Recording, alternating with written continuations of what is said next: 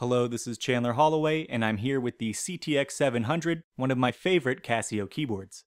I'm gonna fire it up and play some chords, but listen closely and you might just notice a spicy surprise twist.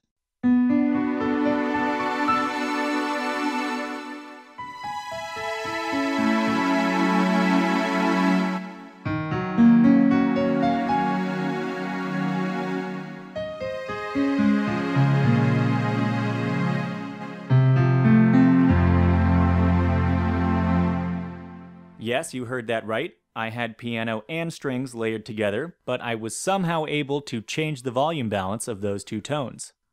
If you're familiar with the CT-X700, then you know that this is normally impossible. And as a result, a lack of layer volume control is often cited as one of the biggest downsides of an otherwise well-rounded entry-level keyboard with amazing sound quality for the price. So, if that's the case, then how did I make that happen?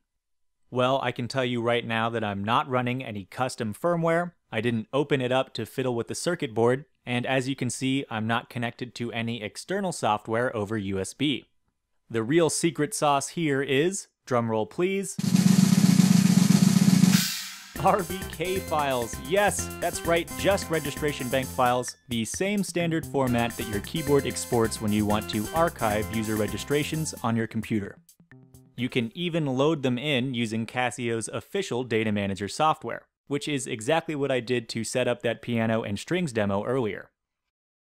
Now, full disclosure, these aren't just regular RBK files. These files were specially modified to apply custom volume levels using my free software utility RBK Mixer. You see, according to the manual, these are all the settings that you can store in a registration. There is plenty to work with here, but it's not a complete list. In reality, registration files contain additional parameters, like the volume level of the layered and split tones, that aren't accessible through the onboard controls. However, if you have an RBK file on your computer, you can modify these hidden parameters through software editing, and then apply those changes when you recall the registration on your keyboard. That's where RBK Mixer comes in. Editing these proprietary registration files is normally a pretty involved process, but RBK Mixer makes it much easier by organizing all the relevant settings in a straightforward mixer interface. Quick side note, if you haven't used registrations much in the past, I totally understand if you're feeling a bit lost right now.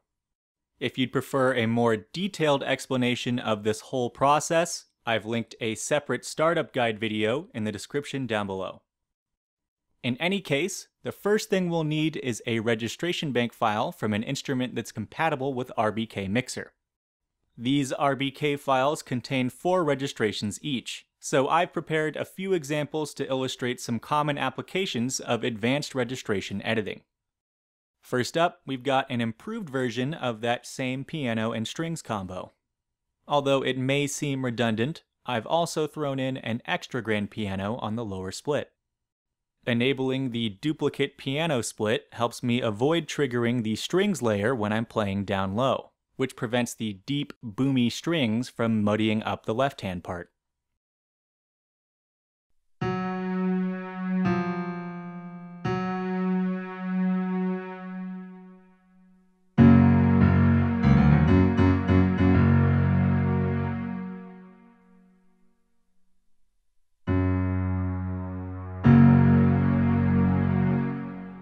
As for the volume level, I've left the pianos on upper 1 and lower at the max 127, but dialed back the strings on upper 2 to make sure piano is the more prominent timbre.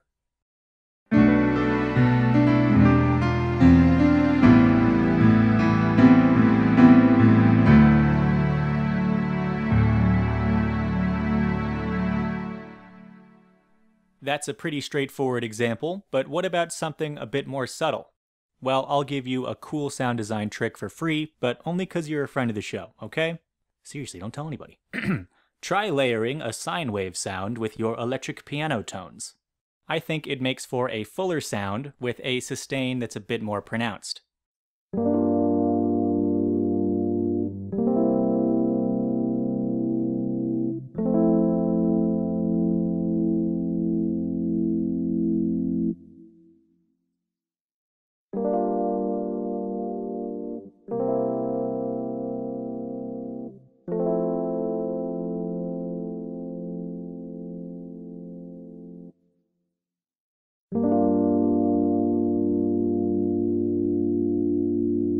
However, with the default volume of the sine wave on my CDP-S350, it tends to overpower the E-piano, particularly at the low and high ends of the keyboard where it's especially harsh.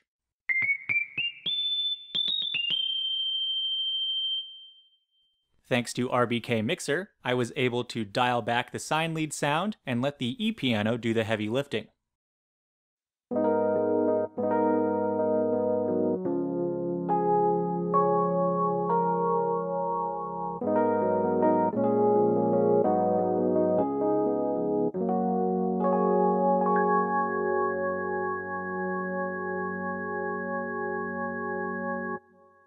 One of my favorite tones on this instrument is X-Synth Lead 4, and I especially love to use it with the filter arpeggiator to simulate a tempo-synced LFO.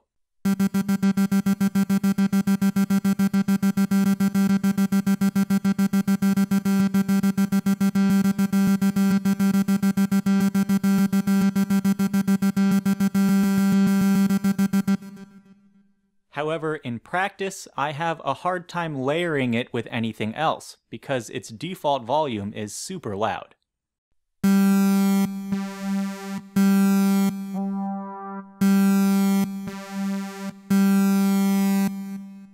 Using RBK Mixer, I was able to decrease the volume of the synth lead so that it meshes well with this classic New Age pad.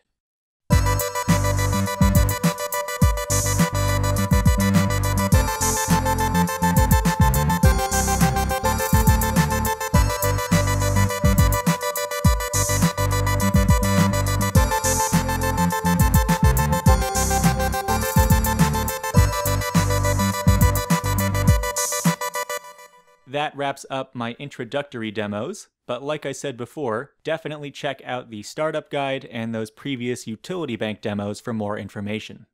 You can find a link to those videos in the description down below, as well as a link to the hub thread for RBK Mixer over on Casio Music Forums. That thread is a great place to ask for help, give feedback, or share custom registrations with other Casio users. Please consider subscribing to my channel for future tutorials or updates on RBK Mixer, as well as my other Casio software project, Restyle. This has been Chandler Holloway, project lead for RBK Mixer. Thanks for watching.